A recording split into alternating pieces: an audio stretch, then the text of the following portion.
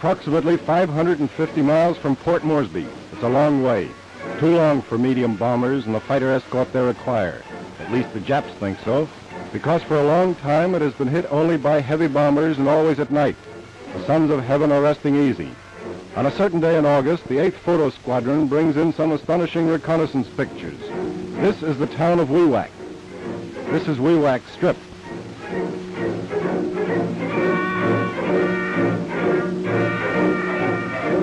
This is the Borum Strip. And it is crowded with airplanes, fighters, bombers, sitting wingtip to wingtip.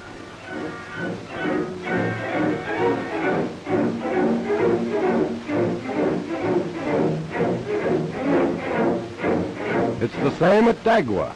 200, perhaps 250 airplanes in all. A sudden concentration of air power. The Japs are up to something. In the house on the hill, men gather to carry on the business of war. Quick decisions must be made. The future depends on sound judgment and courage. General Whitehead, commanding General Advance Echelon 5th Air Force, consults with his staff.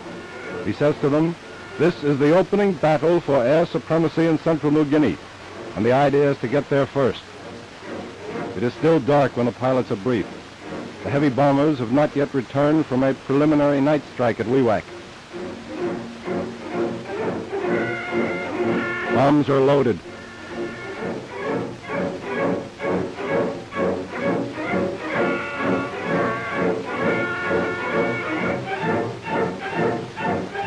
Machine guns are checked.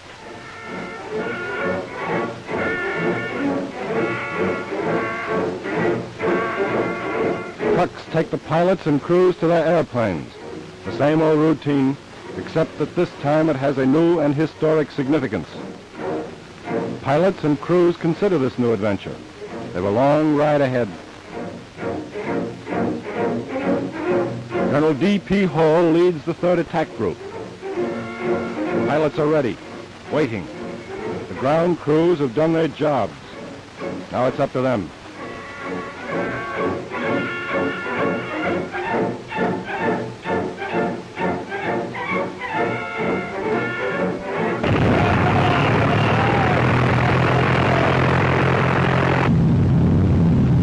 Finally, they take off.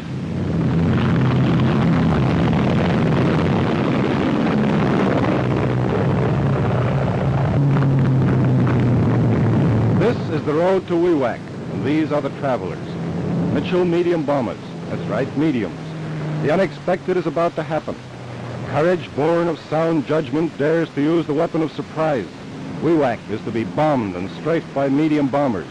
How will they get there? Let's just call it a secret weapon.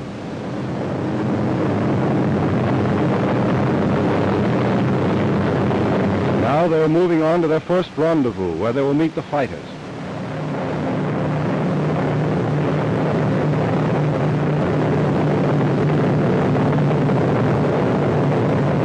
There they come.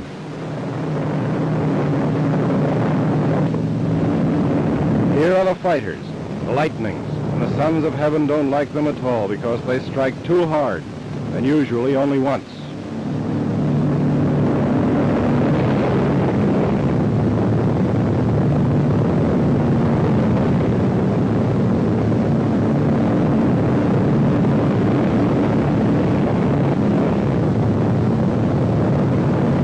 They have met now, and together they move on inexorably to their second rendezvous, Wewak. They fly at about 12,000 feet, hiding under a cover of clouds. About 15 miles from Wewak, they drop down to treetop level, picking up speed. Now they're close to the target. The 3rd Attack Group leads the way in. They climb over a small ridge, and there before them are the strips of Wewak.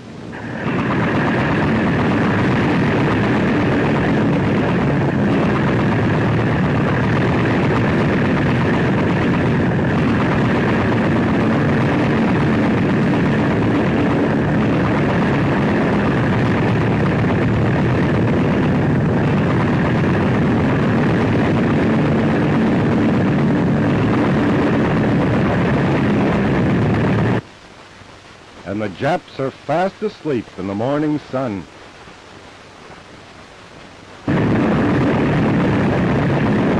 Fighters keep constant watch.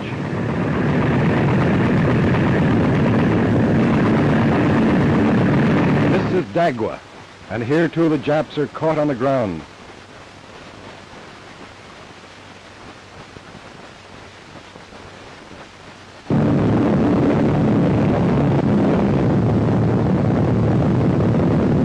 It's a matter of seconds, and the strips of Wewak and Borum are covered with a pall of black smoke rising in columns above 1,500 feet. Nearly all airplanes on aerodromes are either damaged or destroyed. Inadequately dispersed airplanes have been bombed and strafed, causing tremendous explosions and a sheet of flame 100 feet in the air. At least 7 large fires. And again, nearly all airplanes believed either destroyed or damaged. The sons of heaven are wide awake now, but it's too late. Not a single Japanese airplane gets off the ground. The Japs have been caught with their planes down.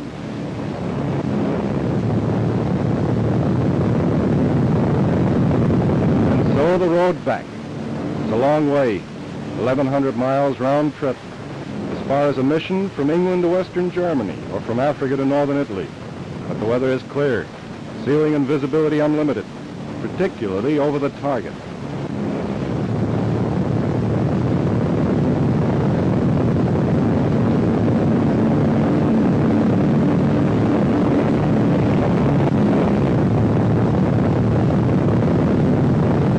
Home again.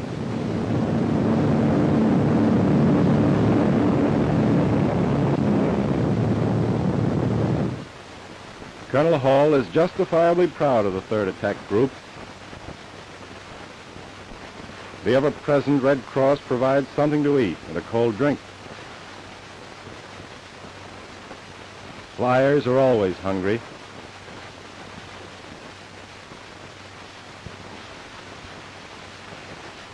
Then comes interrogation by intelligence.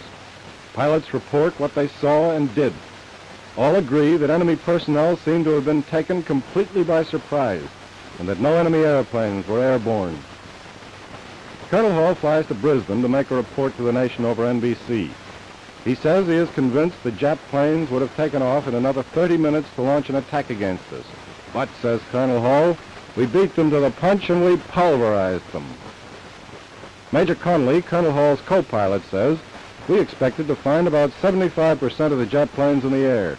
We never thought we'd find them like sitting ducks. Major J.A. Downs, who led the right wing, says, as we strafed through that black column, the intense heat created an updraft that bounced our ship into the air. Planes were burning everywhere we looked. Colonel Hall's navigator, Lieutenant Don Leese, says, when we came in, some of the Japs were on a beach tossing a medicine ball around. Others were walking around on the sand in bright-colored robes. I never saw a beach crowd disappear so fast. And the commanding general advanced echelon says, well over 50% of Japanese airplanes at Wewak and Borum were destroyed, and another 35% badly damaged. Dagua Aerodrome suffered heavy damage. We lost 2 heavy bombers in a collision over the target last night. Another was forced down, but all of its crew excepting 4 are safe. We had no losses at all in the day operations, not even anyone hurt. The results today again prove that the way to achieve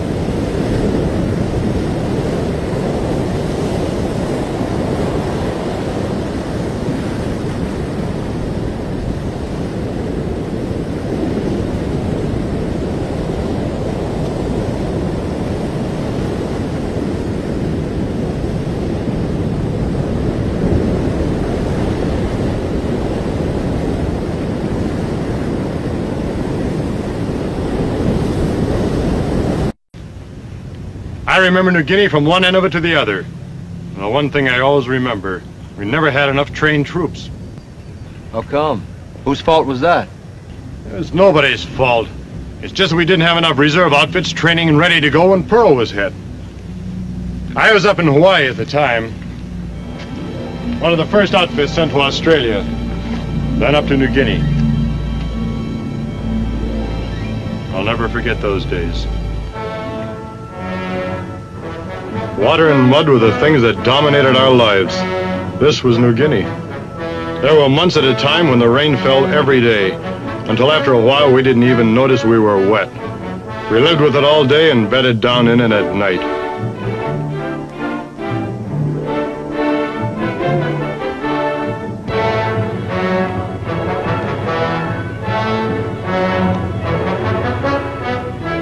Yes, every time I see mud, I remember New Guinea. New Guinea is the second largest island in the world, situated directly north of Australia. By September 1942, the enemy had moved down from Buna to a distance 20 miles from Port Moresby. Our GIs were not yet in the battle, but the Australians were, moving up the famed and treacherous Kokoda Trail from Moresby over the Owen Stanley Mountains. Native carriers were a great help. The Aussies slowly pushed the enemy back over the Kokoda Trail, over terrain without roads or reason, never knowing where the enemy was concealed.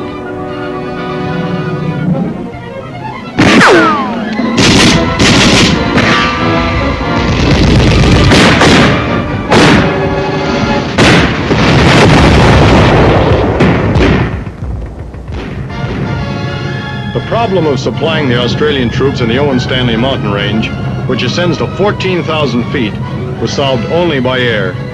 But there were no airstrips on which to land and unload the needed ammunition, food, and medicines.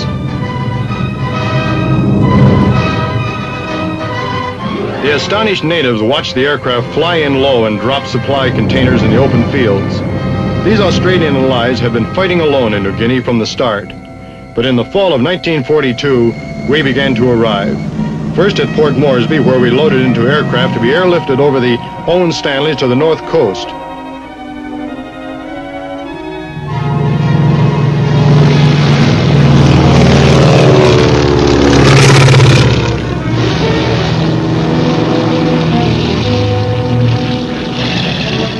We landed on a strip the Australians had taken from the enemy a short while before. It was here in this vicinity that the Yanks received their baptism of fire, at Buna and Sanananda.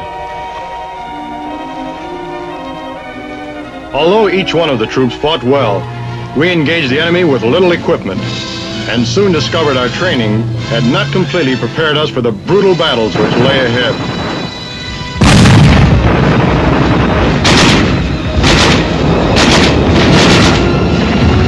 Sometimes we found ourselves with our backs to the sea, when the tide of battle would suddenly change.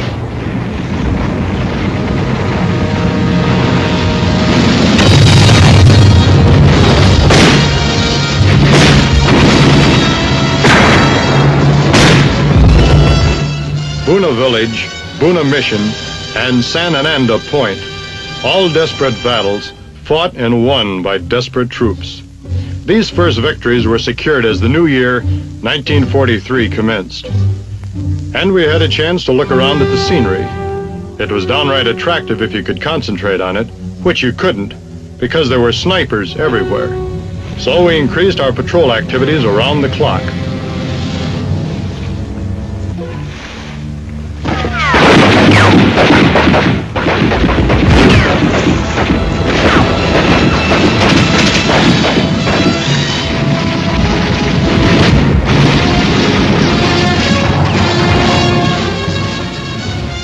Since there were no roads of any consequence along the north coast of New Guinea, and since the jungle grew in a stubborn tangle right down to the beaches, we started to leapfrog from shore to shore westward by small craft and rubber boats. We advanced slowly, hitting enemy concentrations where we found them.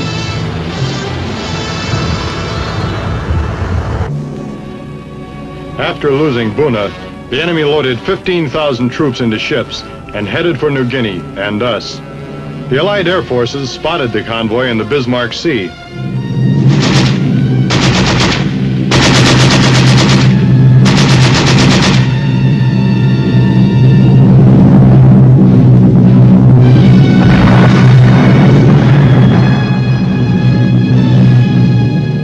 tank every transport, and the enemy had 15,000 less troops in our area.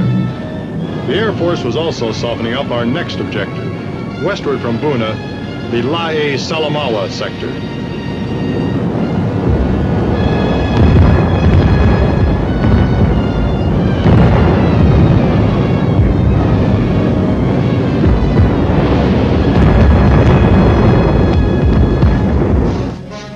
Although we didn't have many troops in New Guinea at this time, we did have some highly specialized ones, such as the 503rd Parachute Infantry Regiment. The jumpers were thoroughly trained in parachute techniques. They packed and carried what they needed for combat.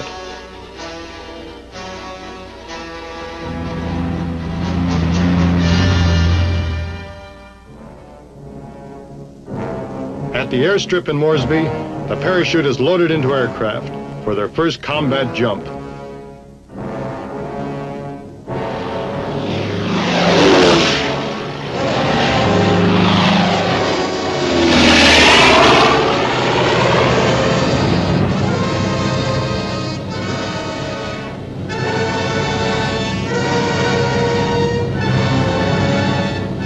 The objective of the parachutists was to seize the airstrip in the Markham Valley, a few miles inland from Salamaua. A smoke screen was laid to deny the enemy observation of the drop zone.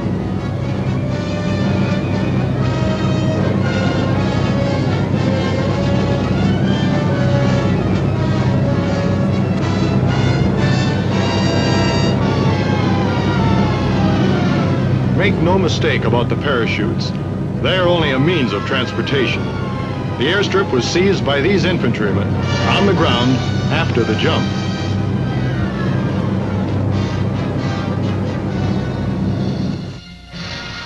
The Australians were continuing their push westward along the north coast toward Lae and Salamaua.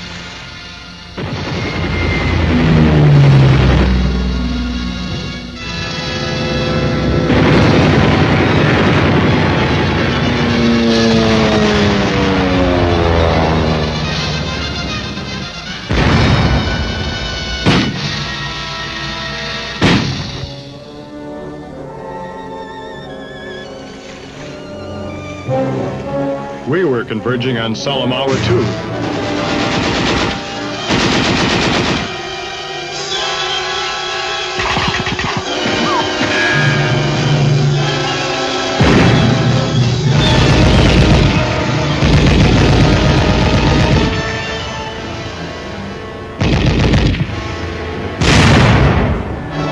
By September 1943, the sector was secured.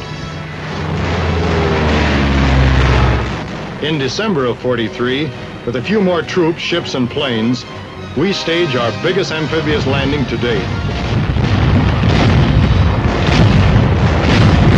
We leaped up to the island of New Britain to secure our New Guinea victories. On the northeast coast of New Britain, the enemy had his largest base of the Southwest Pacific, Rabaul. We sealed off Rabaul by taking the southwest sector of the island at Arawi and Cape Gloucester. It took us a year to advance 240 miles north from Buna. That left 2,240 miles of island hopping before we reached Manila. At the rate we were going, it'd take us about 10 years before we reached the capital of the Philippines. We didn't have enough trained troops to go any faster. That's why the United States was lucky to have time to train more troops. You know, I'm beginning to see what you mean when you say it is important to have trained troops ready for action when they're needed.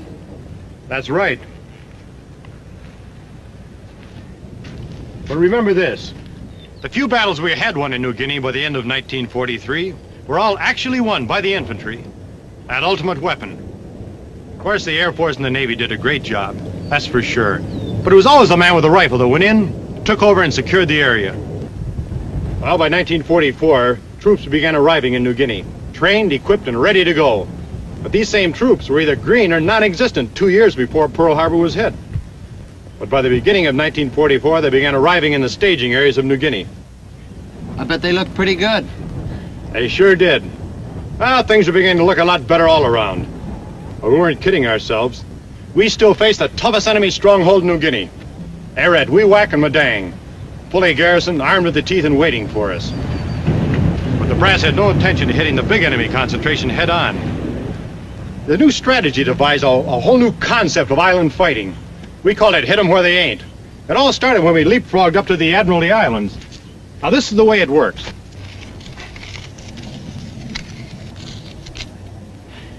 First, the Air Corps clobbered the enemy airstrip on Los Negros, a small island in the Admiralties.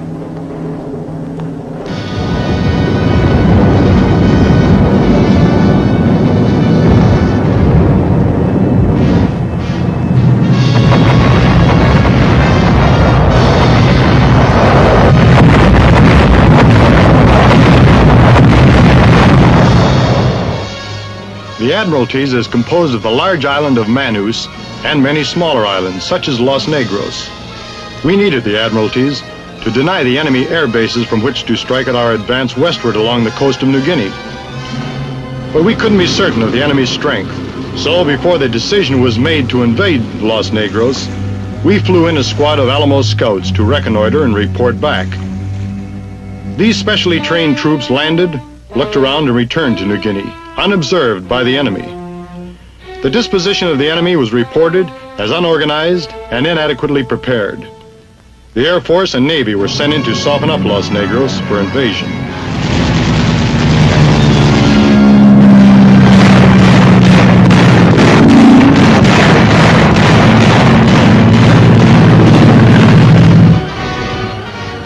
A reconnaissance in force was convoyed to the Admiralties. This reinforced battalion went ashore to seize the Los Negros airstrip, with the commander-in-chief on hand to observe the operation.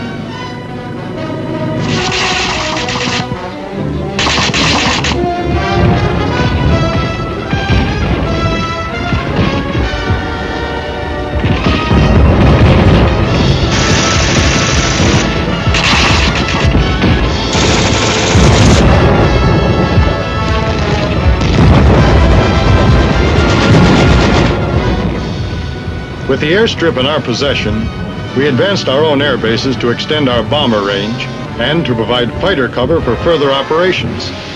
But the battle wasn't over yet. More troops and artillery were needed to overcome the enemy resistance.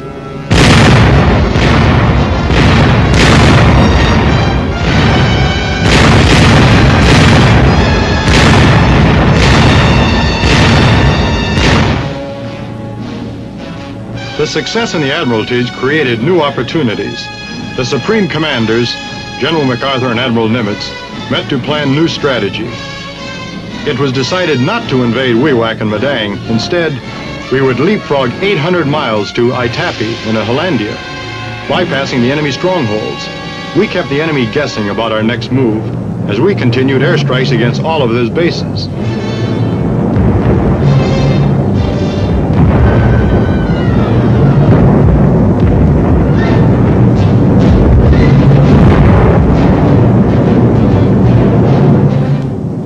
Hollandia would be the big prize with 3 enemy airstrips. By April 1944, we were ready for Aitape and Hollandia.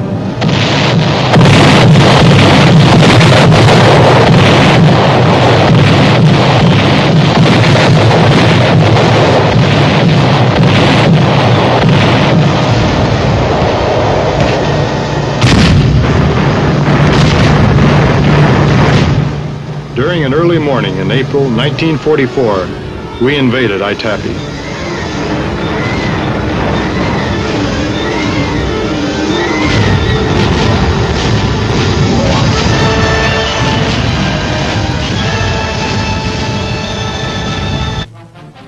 At the same time Aitape was invaded, we hit Hollandia from 2 sides, Tamahamara Bay and Humboldt Bay. Both approaches led inland to Lake Centeni, where the airstrips lay.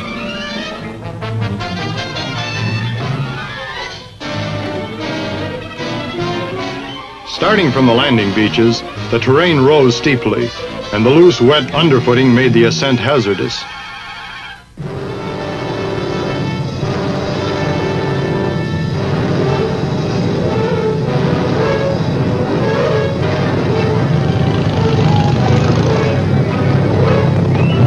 Somehow we managed to get our Amtraks up and inland to the lake.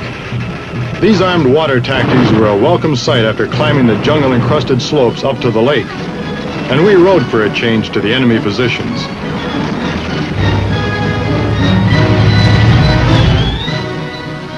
But what small pockets of resistance we did find were quickly overcome. The rest of the enemy fled to the hills.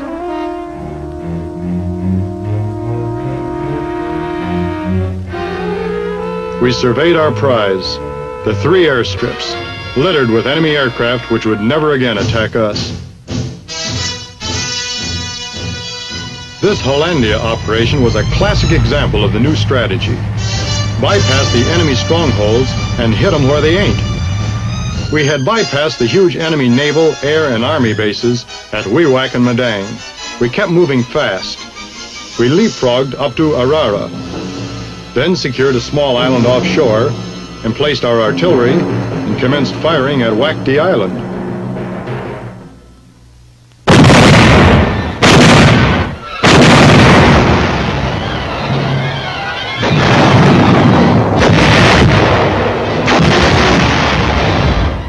Wakti is a small island, and after the relatively easy success of Hollandia, we half expected a pushover here, but we were wrong. There was no room to maneuver. We hugged the narrow strip of beach, but the enemy dug in solid coral, fortified and looking down our throats.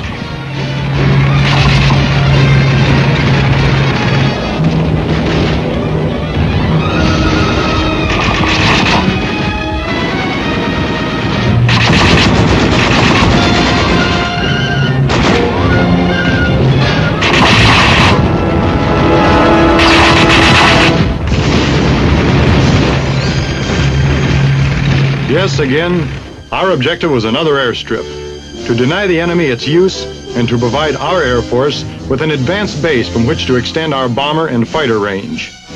Even before the fighting was over, our combat engineers were getting the strip in shape for our fighter aircraft. 12 days after we hit Wakti, another task force hit Biak, a larger and more strongly fortified island.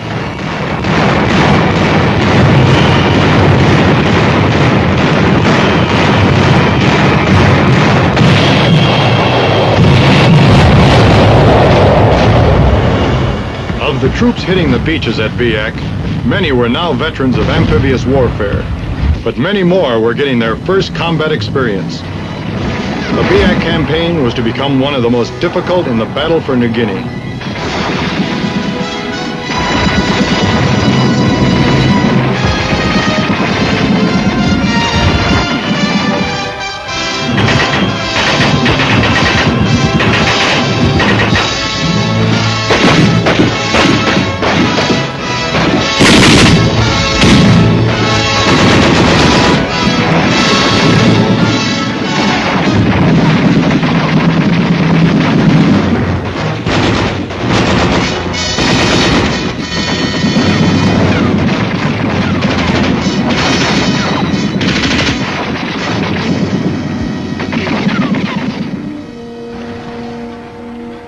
For the airdromes on Biak, we had paid a heavy price.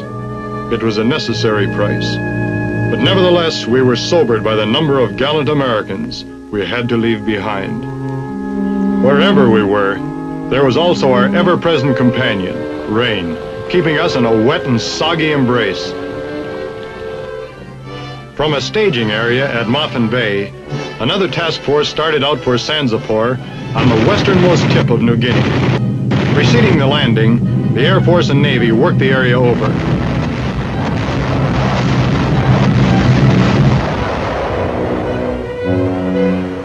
Sanzapor turned out to be one of those unexpected surprises. We were prepared for a rugged fight, but the enemy, what there was left of them, just melted away into the jungle, and we grabbed the airstrip without too much trouble. So here we were at Sanzapor. We had sealed up New Guinea, trapping an estimated 150,000 enemy troops with no chance of escape. They could either surrender or starve. New Guinea was ours.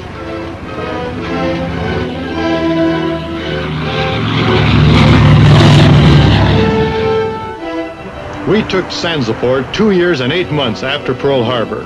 By that time, more troops, trained, equipped, many of them combat veterans, were available and loaded for the next big operation, Leyte in the Philippines. And that's the way it went. The Aitape Wewak campaign was one of the final campaigns of the Pacific theater of World War II. Between November 1944 and the end of the war in August 1945, the Australian 6th Division, with air and naval support, fought the Imperial Japanese 18th Army in northern New Guinea, considered a mopping-up operation by the Australians, and although ultimately successful for them, with the Japanese forces cleared from the coastal areas and driven inland, amidst difficult jungle conditions, casualties from combat and disease were high, with Japan on the verge of defeat. Such casualties later led to the strategic necessity of the campaign being called into question. Background: in 1942, the Japanese occupied the Aitape region in northern New Guinea as part of the General Advance South. On the 22nd of April 1944,